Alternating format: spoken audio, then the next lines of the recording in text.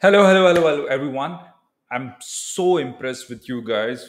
You have joined the challenge. Many of you, a lot of folks have joined the program, joined the challenge, the free 30 days SOC challenge program. And I'm so impressed by looking at the way you guys are finishing up, wrapping up the challenges as well, whether it's day one, day two, day three. It's fabulous. Make sure you introduce yourself once you join the challenge. You can also join the cyber range applications where you can help others for if they get stuck somewhere. Okay, make sure when you complete the challenge, take a snapshot and share on the specific channel only, and also write what did you learn, what was your observation, sorry, first, and second, what did you learn from this challenge or from this lab. All right, so let's go to the challenge 4, the day 4. Day 4 is about log analysis basics on Linux machine. We have to detect a network based attack using UFW, which is a Linux based firewall. The full form is uncomplicated firewall, if I'm not wrong. So our approach would be to set up, our goal would be to set up a Kali machine, or an attacker machine, and a victim machine. And we will be launching an attack, probably a scanning probe from our Kali Linux. You can see on my left, I have a Kali Linux machine, and my right, I have a Ubuntu machine. You can see by doing uname or uname minus a, that you will get the idea about the victim machine. You can use this, you can launch this machine by using Volter, Linode, or Cloud Instance, or maybe simplest, you can use the virtual box on VMware and turn up a VMware machine there itself, right? You can take the SSH actions access to it machine. Now, let me tell you about the lab setup. First of all, and remember one thing, make sure you subscribe the channel so that you can get notified about the new videos in this series. Okay. Those who haven't got the access to the challenge yet, those who have done the registration but still not getting the Discord server link, they can DM me on my LinkedIn profile. I'll share you the link of my LinkedIn profile. You can reach out to me and ask me for the Discord server. If you have registered, if you have confirmed the registration and you still didn't get the Discord server. Okay. You have an attacker machine, it's all good. You have target machine, which is Ubuntu. We are all good here. What is the target port scan? First of all, network scan, basically any scanning probe that happen onto the network layer. So I can run a probe. Let's say I have a Kali Linux machine here, right? This is my Kali Linux machine, and this is my victim machine. Okay. As an attacker, as a part of ethical hacking, or maybe hacking itself, maybe malicious hacking activity or pen testing, or even if you follow cyber kill chain or MITRE attack framework, the first thing that start with is the reconnaissance or scanning. Okay, this is where you try to understand what are the ports open on the victim side, or what are the different service or these service version, software version running on the target machine or the victim machine, to identify the vulnerabilities, right? So for this, the very popular tool is called Nmap. Okay, Nmap is the network probing tool, network topology tool, or whatever it is, but you can use it for multiple reason. Okay, Nmap, with Nmap you can it's a network mapper, but it's an open source. You can discover host, you can find out the open ports, you can find out different running services, operating system, and everything, right? Now these are, as you can see, these are different types of port scan that you can run. SynScan, I can talk about that in detail in any separate video, but for now just understand, most of the time attacker run this SynScan because it is fast, it is stealthy, it's an incomplete session, it's kind of half open session attack. So attacker mostly go for SynScan. They can go for TCP scan, but it is less stealthy because this completes the session, and if there is no message inside, it did firewalls, the next generation firewalls especially, detect it as suspicious traffic and they drop it. The IDS IPS solution drop it. Okay, so these are different types of scan, and this is the filter. So I can use the n command like nmap minus s belongs to scan, and capital S belongs to synscan. Similarly, small s belongs to scan, type of scan, and capital T belongs to TCP connect scan. All right. So I hope this you got the idea. Now let's talk about the detection quickly. When the attacker launched the attack, this is the Kali, okay, and you have a victim machine here, right? So when the attacker is launching a scanning probe, you can actually drop all those requests by creating a firewall rule with a very simple solution called UFW, uncomplicated firewall.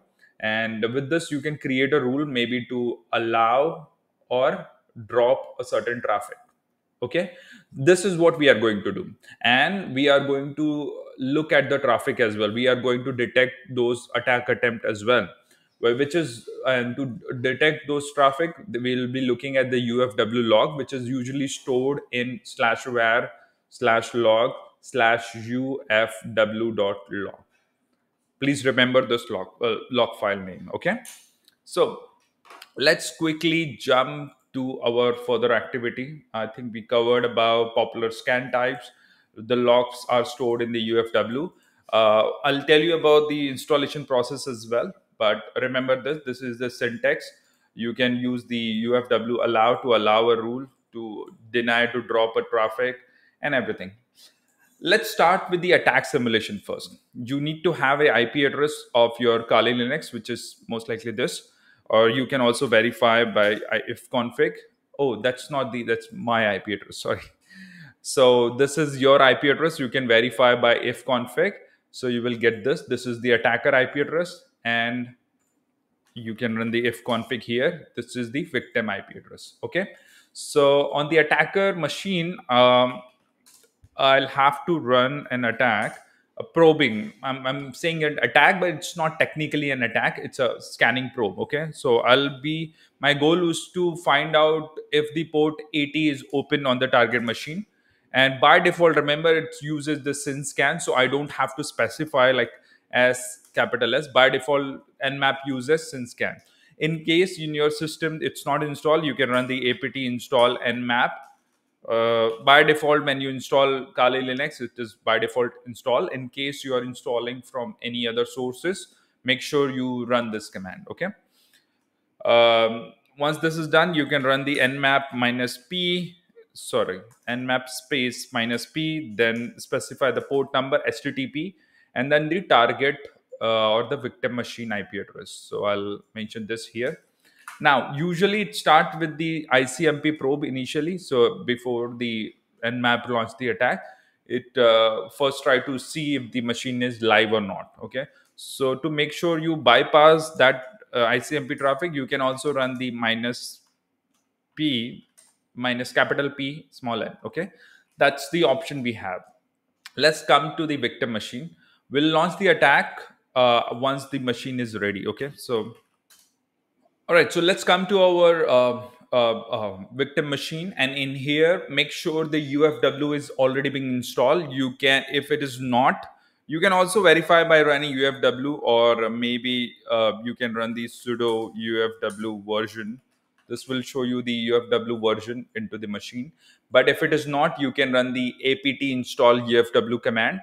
In my case, I'm already on root, so I won't be keep running the sudo every time, but in your case it may be required. So I just my habit. Okay. So then make sure UFW is enabled as well, so you can run the UFW enable, enter the command. In my case it's already being installed, so I can skip this. Okay. So now let's make sure the logging is enabled. So run the UFW logging enable on, and this will say logging enable. You can also enable logging high. So this will make sure all the high level log, by default low level logs are enabled. So you can enable all of them. Then in order to detect the traffic, okay, we want to make sure all the HTTP traffic scanning probe is dropped. All the HTTP access to this server will be dropped. Usually, if it's a web server, you are not going to do that. But I'm going to use a specific IP address in here. You can see this. So that's why I mentioned that 69.62.84.69, right? And this is the IP address of my Kali Linux. You can also see that 69.62.84.69. You see this? Perfect. Now what I can do is I can create a rule in here. And once you do that, the most simplest way to create a rule is UFW allow 22 or TCP slash 22 or 80, or for certain protocol, popular protocol, you can also type the protocol name like HTTP, right? Or you can run 22 slash TCP for allowing this traffic. Or maybe if you want to drop or deny, so you can write UFW deny and that, right, that rule name. That's the most simple way to create a rule to allow or drop a traffic. You can, once the rule is created, you can also see those rule by UFW status. Let me maximize this a little so that you can see it. Yeah, UFW status, you can see this. I just have, these rules are by default enabled. Port 22 from anywhere, port 22 for IPv6 from anywhere. I've just created this rule. So once you enter this rule, UFW, this says that deny traffic from this IP address. You see this, from this IP address, deny. Okay, that's the action to any port. From any port to port 80. You see this, to port 80 on protocol TCP. Okay, on protocol TCP. Perfect. If I have to allow this from everywhere, what can I do? That's a test, right? So okay, time is up. Let me do that myself. What I'll do is I'll basically allow this by UFW allow, and I can say port 80 slash TCP. Just because I have an IP address, I'll be extending this way. UFW, then the action, in my case, it's allow. I can say deny from IP address. So I just have to make sure I specify the IP address, right? So it's UFW deny from, and the IP address, which is, in my case, it's this, right? And then I specify the port number. You can see from any to this port number, which is 80, or which works on protocol TCP. That's it. So once it is there, you can finally see the rule. You can see this. The rule has been created.